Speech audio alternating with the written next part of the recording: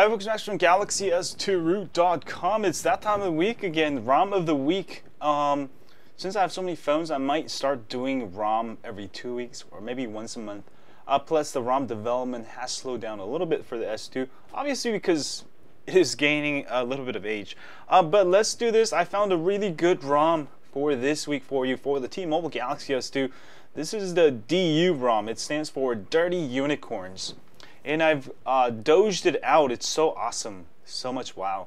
As you can see, I've got a nice doge there,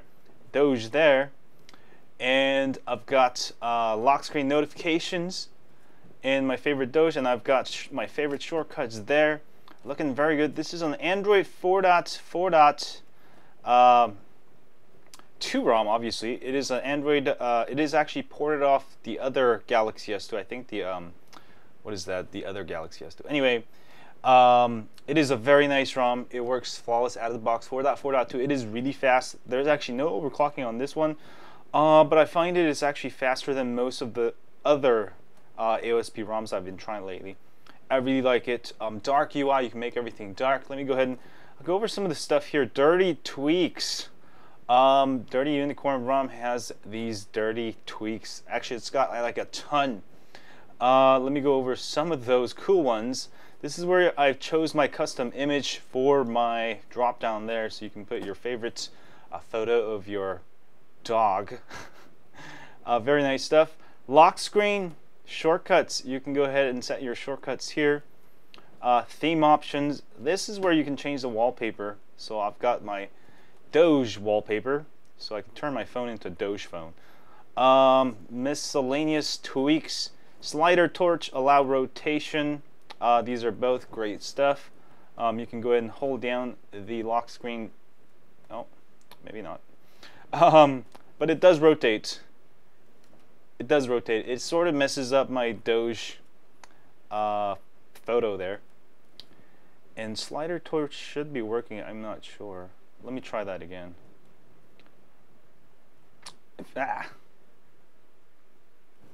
Yeah, maybe that's one bug I found there, but not a huge deal there. Let's go ahead and keep looking at some of this stuff. Power menu, it does have screenshots, screen recording, so you'll be able to find those there. Very nice. And app bar, this is great. I'll show you here. If I slide from the left at the top there, I can access all my apps there. Now here's my suggestion if you're going to do this. You can set all your favorite apps, make sure you hit save. You can also scroll all the way down, so this is very nice. Sort of having like a Windows computer inside your Android. Trigger width. Make sure you make the width big enough, and then you can test it out like this. And also the position of position and height. Make the height smaller. Put it in an area where we're not going to touch it. If you put it down here, it's going to mess up. It's going to actually show when you use a keyboard.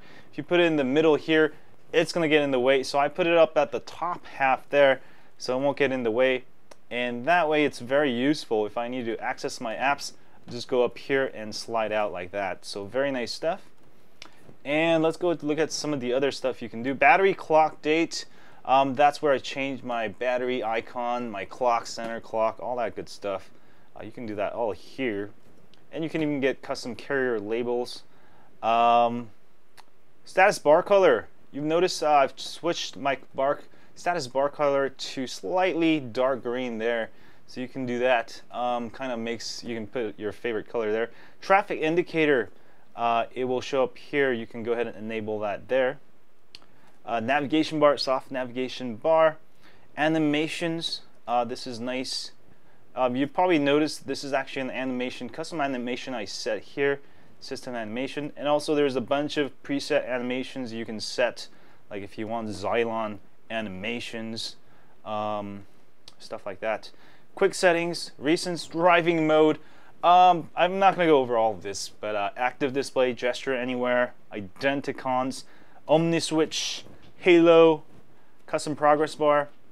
So you will pretty much find every single AOSP tweak you'll be able to see here. Kernel tweaker, I wouldn't mess with it much because this one doesn't have overclocking. But overall, very, very nice. And it says Beatsaudio here, which is pretty much DSP. It's actually Viper for Android. you go ahead and install that. I have a full tutorial guide on that. Emoji keyboard. There you go, for those of you into that stuff. So very nice stuff. Overall, I really like it. It is a very fast ROM. And also make sure you choose the MX camera, Camera MX, when you're installing in Aroma installer. The Google camera just kind of sucks on this phone, so definitely check that out. But overall, very nice ROM. Love this ROM. Definitely check it out. You know, for this week's ROM, for the T-Mobile Galaxy S2. Love it, and I'm sure you guys will love it. And don't forget to tell me what you think of it. And I will see you guys soon. As always, if you have a Galaxy S2, don't forget to subscribe to my email list at galaxys2root.com. And I will see you guys soon. Stay high on Android. Yeah.